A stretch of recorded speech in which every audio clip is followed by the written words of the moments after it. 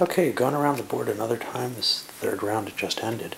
And what's happened? Well, the first couple players had very little to do, and they actually did hauling ore operations to increase the stock values of their mines.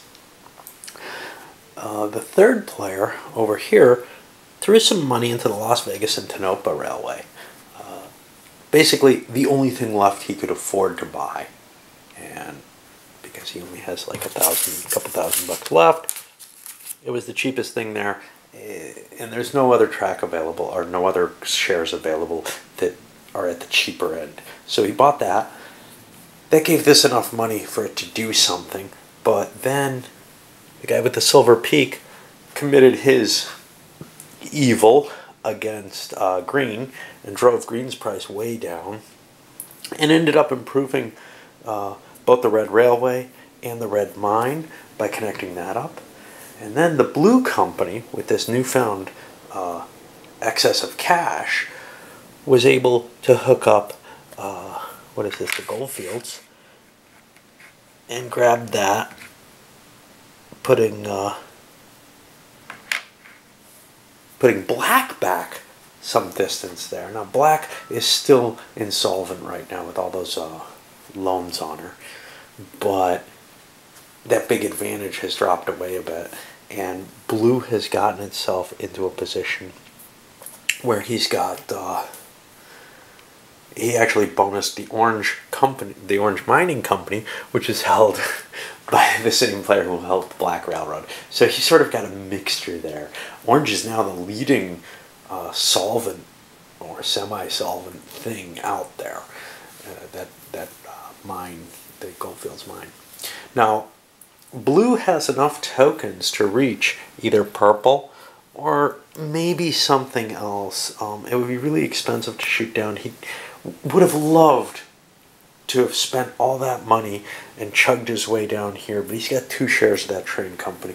He doesn't want to use up whatever its value is. So he's been kind of chugging its value up, as well as maybe getting closer to grabbing some more value away from black.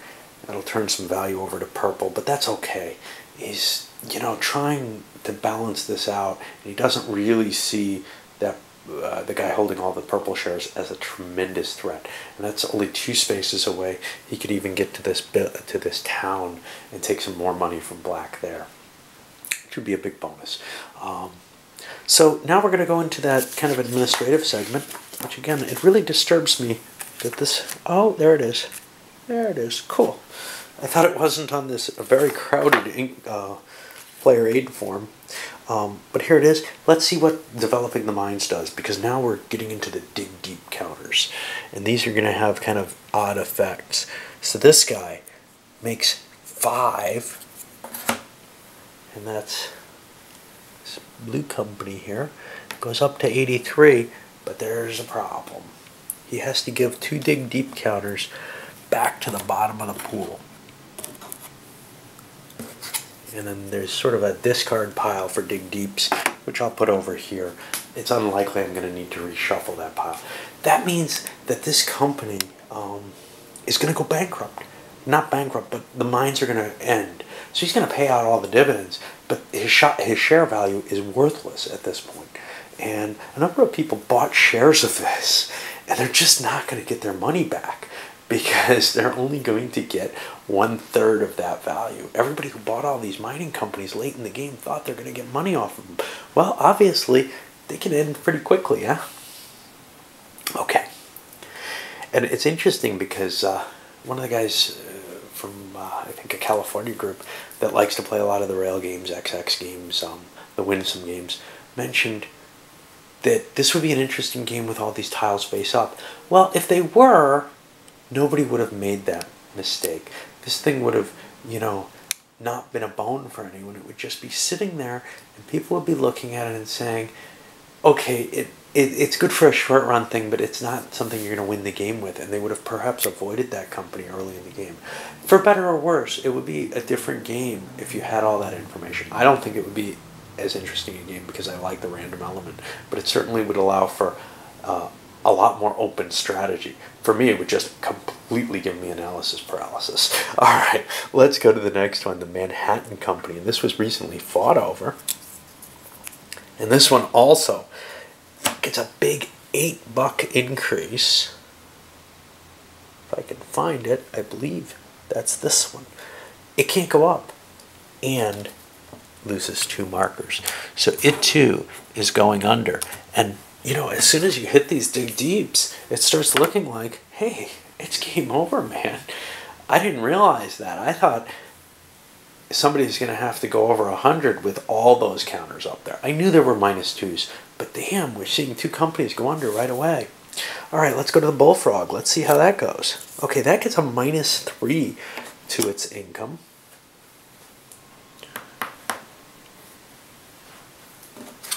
But its tile doesn't affect the order of anything. Let's go to the next one, Silver Peak. Ooh, they got a 1. And they got 2 dig deep markers added to their pile. And it doesn't really matter where these go. They haven't been seen before. It's all shuffled, etc. I think they're supposed to go on the bottom of this as well, though. I'm not sure. Okay. And let's take a look at the Gold Center. And that one also gets a bonus dig deep marker where it gets its value go up. And it only gets 1 counter. But still, we're seeing things kind of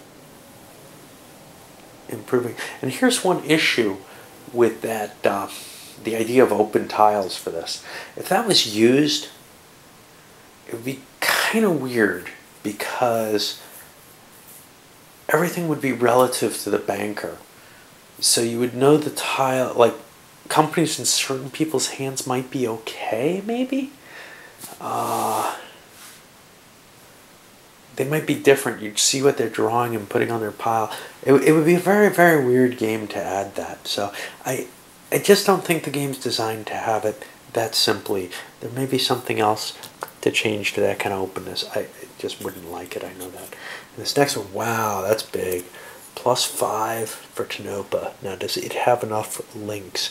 It can only go up 3. 1, 2, 3. It's blocked, but it does get an extra dig deep. That would have been great if it hadn't been already frozen on its income. And now up here, one last company, the Goldfield. It goes up 6, but loses 1 marker. That's the orange guy.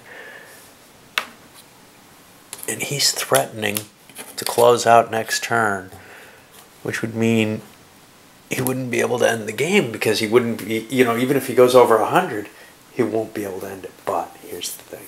If he pays out dividends 1, 2, 3, 4, 5, it's game over. That's a decision he has to make, and it's going to be based basically on can he make the money off his railroad?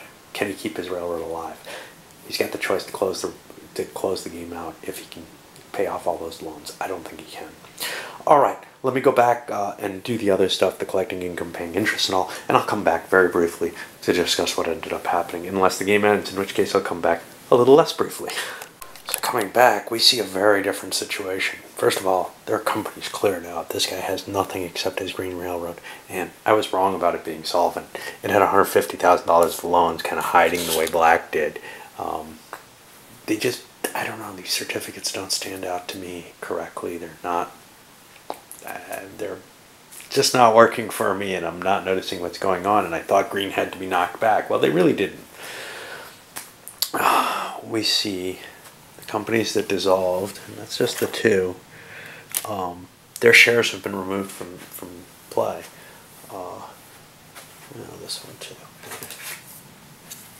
And the table's much, much clearer. Now, some of those weren't such a terrible loss, which is to say, this guy pulled in quite a bit of money because there had been only 1 certificate for a long time producing, which means 2/3 of the income was getting recycled regularly. So a lot of the money was still there. They weren't necessarily up bad. Actually, it had 2 certificates recently.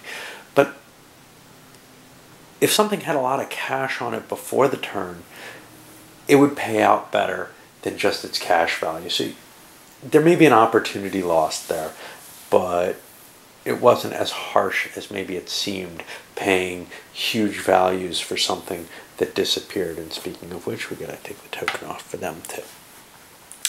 See the railroad stocks, again, because of not being able to pay out dividends, continuing to sink. Black is still above 100, but he's got a couple of bonds on him he can't go over. He had to make sure that he didn't shoot this over. Why? Well, he thinks he's golden if he can get that black company solvent. He'll have 2 shares above 100, but right now he doesn't have that, and he's made less money than some other people, so it may have been better to close it out and take his big share. Hard to tell, because he's also got some pretty questionable shares down here. Now this isn't going anywhere. It's going to go to 50 max. Oh no, this is the railway. Yeah, no, the railway can go up a bit higher. So he's got 2 shares of the railway, which can climb. It's going to be a tough sell for it to climb. It's still not solvent. It's falling. But it should be able to probably, I hope, make its money back. It's hard to tell. It only makes half that money each turn, and then it's paying interest, and it's got a huge loan to pay off.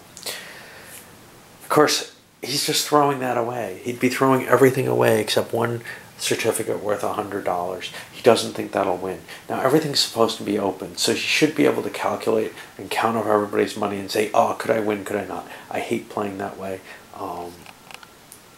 I'm just not willing to go through that kind of effort. Alright, so we're going to go to another turn, that means, and we got to select positions again.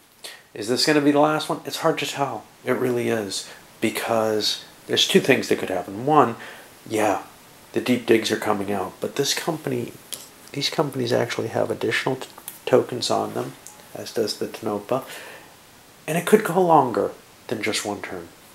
There's other companies that are going to fall. This one looks pretty likely to go under. This one looks moderately likely to go under. So there's things that are much more questionable, but some of these shares, the yellow share here in particular, look like they're of value. Railways, if you put money into a railway, it's probably going to break even, but here's the thing, unless you already have shares in it, you're bailing someone else's ass out, and that may not be the wisest move. If it's your own money though, hell, might as well.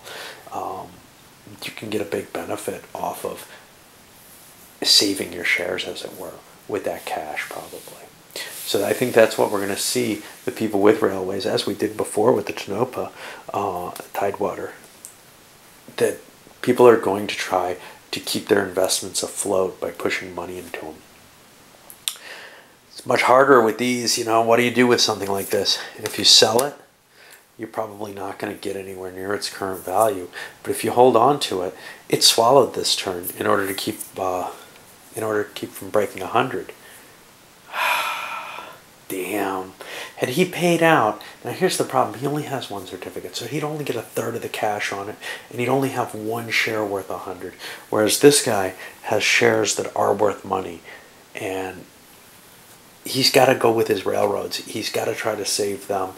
The Goldfield Consolidated is not worth what his railways are, so he had to hold off anyway. There was no chance of him winning, because he's facing somebody who actually has not just an equal certificate to what he has, but also holds another mine that is perfectly solvent and perfectly fine and fairly valuable.